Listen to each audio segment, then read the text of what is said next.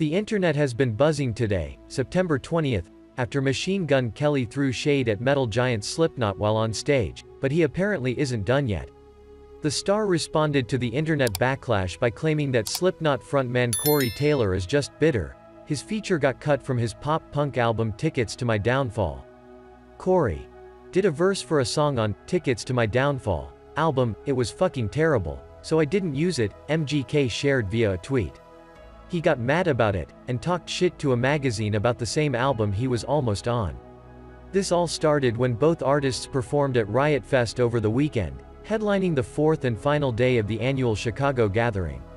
During his set, Kelly said he was glad to not be a 50-year-old wearing a mask. Hey, you wanna know what I'm really happy that I'm not doing? Being 50 years old wearing a fucking weird mask on a fucking stage.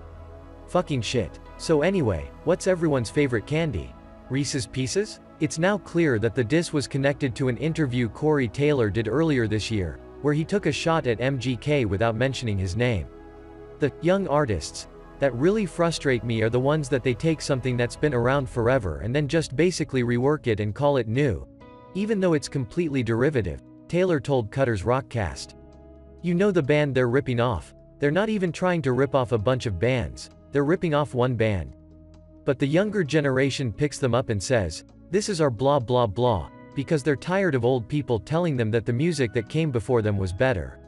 And I don't know who's right, but I know both are wrong, because we should be encouraging everything. Machine Gun Kelly mocked after starting beef with Slipknot for wearing weird masks.